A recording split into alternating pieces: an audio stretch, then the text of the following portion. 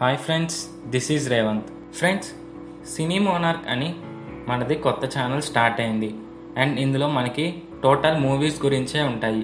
So guys, please support us by subscribing this channel. Don't forget to subscribe cine monarch. నేను మీకు ఈ channel లింక్ని డిస్క్రిప్షన్లో ఇస్తున్నాను. మీరు అక్కడ నుండి వెళ్ళి ఛానల్ అయితే సబ్స్క్రైబ్ చేయొచ్చు. ఓకే గైస్, మన ఛానల్లో మైండ్ బ్లాక్ సిరీస్ స్టార్ట్ అయినాయి. అండ్ ఈ సిరీస్లో మీకు ఇంట్రెస్టింగ్ ఫ్యాక్ట్స్ నేను ఎక్స్ప్లెయిన్ చేయబోతున్నాను. So do support our mind block series. డురంట్ అని ఒక ఫేమస్ అమెరికన్ ఆథర్ తను రాసిన ద స్టోరీ ఆఫ్ సివిలైజేషన్ బుక్లో మన ఇండియన్ సివిలైజేషన్ గురించి మెన్షన్ చేశారు. ఆయన దాని గురించి ఇలా డిస్క్రైబ్ చేశారు. మీరు నమ్మినా నమ్మకపోయినా ఇది నిజం. హిమాలయాలను దాటి ఇండియా పశ్చిమ దిక్కుకి grammar, logics, philosophy, hypnotism, chess, numbers, decimal system and అలాగే ఎన్నో కథల్ని గిఫ్ట్గా ఇచ్చారు. ఇప్పుడు మా డెవలప్మెంట్ రేస్కి ఒక రకంగా ఇండియానే కారణం. అందుకే ఇండియా మాకు తల్లి లాంటిది అని ఆయన బుక్లో మెన్షన్ చేశారు. So guys, this is Revanth. ఇది మన ఇవాల్టి టాపిక్. మన భారతదేశం ఇన్వెంట్ చేసిన గొప్ప ఇన్వెన్షన్స్ అండ్ అవి మన ప్రెజెంట్ వరల్డ్లో ఎంత ఇంపాక్ట్ క్రియేట్ చేశాయనేవే ఈ వీడియోలో డిస్కస్ చేయబోతున్నాం. Let's get in to our video.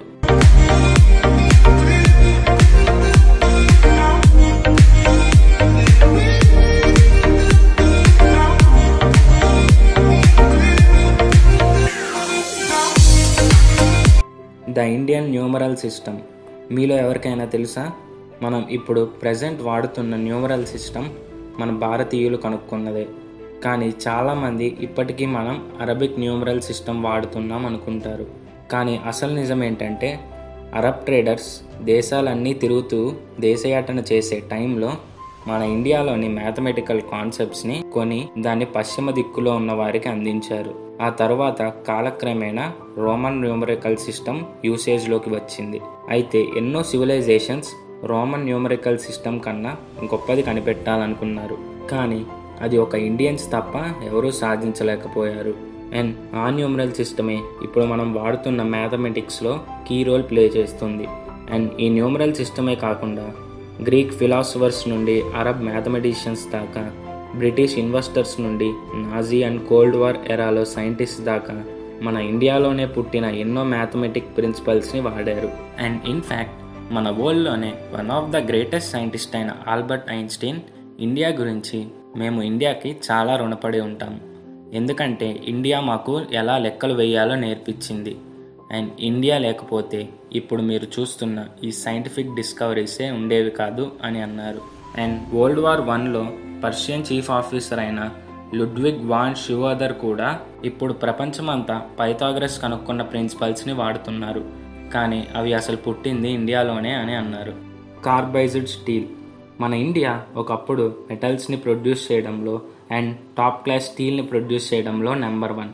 అయితే 200 సంవత్సరాల క్రితం మైకేల్ ఫారడే స్టీల్ ప్రొడక్షన్స్ని సింప్లిఫై చేశారు.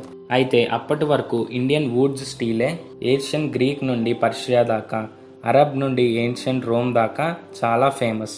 ఇది ఎంత ఫేమస్ అంటే గ్రీక్ కింగ్ అయిన పోరస్ ప్రపంచాన్ని గడగడలాడించే అలెగ్జాండర్ ద గ్రేట్కి గోల్డ్, సిల్వర్ లాంటి మెటల్స్ ఉన్న మన ఇండియన్ వుడ్స్ స్టీల్నే గిఫ్ట్గా ప్రజెంట్ చేశారు. అయితే ఇండిపెండెన్స్ తర్వాత ఇండియా మెటలర్జీ అండ్ స్టీల్ మేకింగ్లో మళ్ళీ నెంబర్ 1గా మారింది. Cotton textiles. అసలు బట్టలు తయారు చేయడానికి కాటన్ని వాడటం వరల్డ్లో ఉన్న అన్ని టెక్స్టైల్ ఇండస్ట్రీస్లోనే ఒక పెద్ద రెవల్యూషన్. అసలు ఇండియాలో ఈ కాటన్ని యూజ్ చేస్తారు అని తెలియక ముందు వరకు గ్రీక్స్ అందరూ జంతువుల చర్మాన్ని వేసుకునేవాళ్ళు. కానీ అలెగ్జాండర్ ప్రపంచం మొత్తం జయించడానికి తిరుగుతున్న సమయంలోనే ఈ కాటన్ గురించి తెలిసింది. అండ్ ఈ కారణంగానే ప్రపంచం మొత్తం ఇప్పటికీ ఈ టైప్ ఆఫ్ క్లాత్స్ని వాడుతున్నారు. Wireless communication. గుగ్లిలెమో Marconi wireless radio టెక్నాలజీని ఇన్వెంట్ చేశారు. అండ్ ఈయన ఫిజిక్స్లో నోబెల్ ప్రైజ్ కూడా గెలుచుకున్నారు. కానీ దీనికన్నా 2 years ముందే మన ఇండియన్ సైంటిస్ట్ అయిన Jagadish Chandrabose use of radio టెక్నాలజీని 1895లో డెమాన్స్ట్రేట్ చేశారు. అండ్ ఈ విషయం మీద ఇంగ్లాండ్ పేపర్లో ఒక ఆర్టికల్ కూడా వచ్చింది. జీరో. ఇది ఇండియన్స్ ఇన్వెంట్ చేసిన గొప్ప ఇన్వెన్షన్స్లో ఒక కీలకమైన ఇన్వెన్షన్.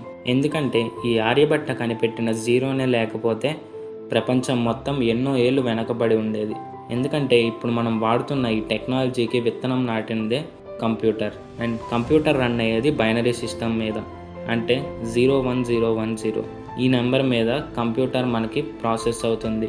మీరు ఫర్ ఎగ్జాంపుల్ 2+3 అని కంప్యూటర్కి ఒక కమాండ్ ఇస్తే అది బైనరీ సిస్టంలోకి వాటిని చేంజ్ చేస్తుంది. అండ్ అవి బైనరీ సిస్టంలో చేంజ్ చేసి అండ్ ప్రాసెస్ చేసి మనకి మళ్ళీ నార్మల్ నెంబర్స్తో మనకి అవుట్పుట్ ఇస్తుంది. సో అందుకే ఈ జీరోనే లేకపోతే అసలు కంప్యూటరే ఉండేది కాదు అండ్ టెక్నాలజీ కూడా ఉండేది కాదు.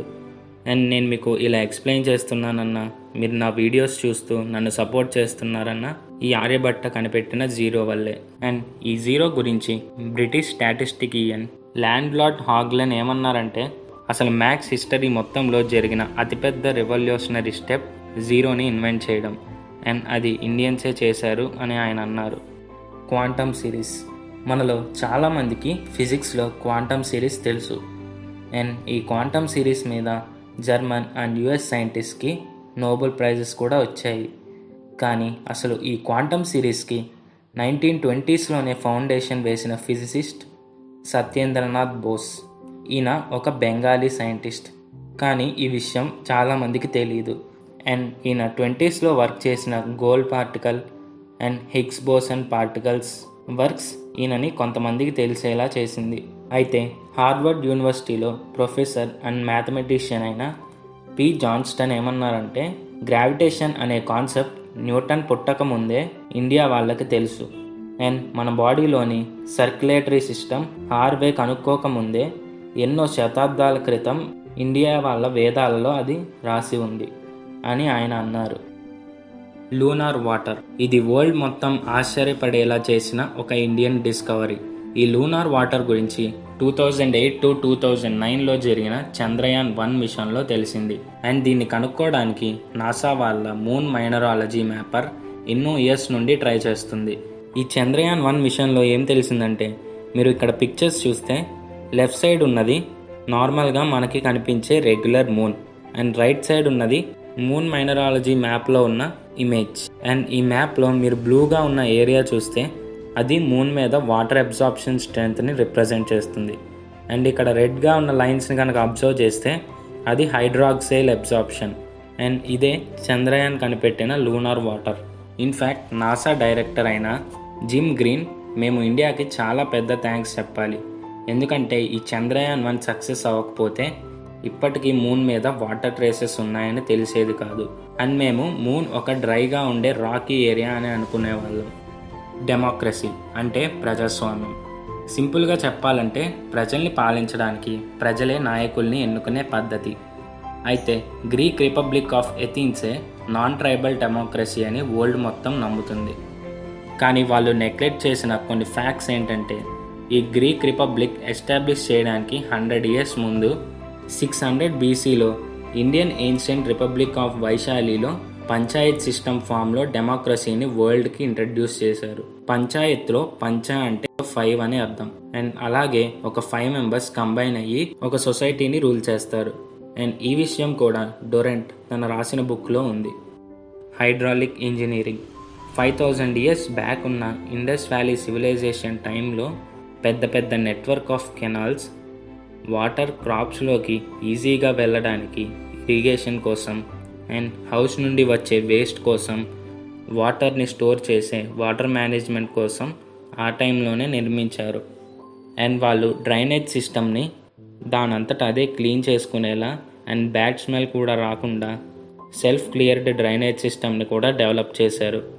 అండ్ చాలామందికి తెలియని విషయం ఏంటంటే, ఫస్ట్ ఫ్లష్ టాయిలెట్ని కూడా 5000 years బ్యాక్ ఇండియాలో ఉన్న Indus valley civilisation people invent చేశారు.